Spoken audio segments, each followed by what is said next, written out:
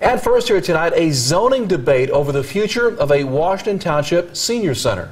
It's planning to move elsewhere, and neighbors say they're ready to fight its possible replacement. A zoning commission meeting has just wrapped up to determine what happens next. New at 11, Robert Lowry is live with what neighbors are demanding.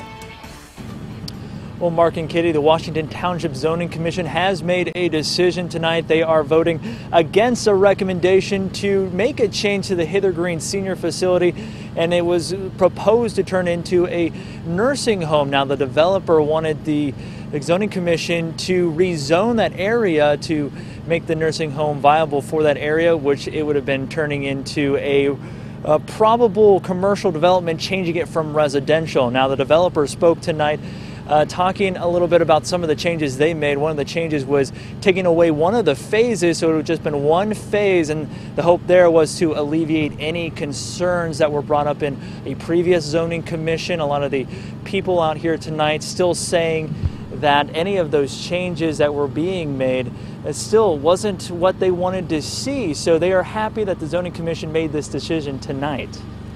I think it is a step forward, right? So the trustees will know that we don't want it sold, we want a green space. So the neighborhood have spoken. Yeah, the people have spoken.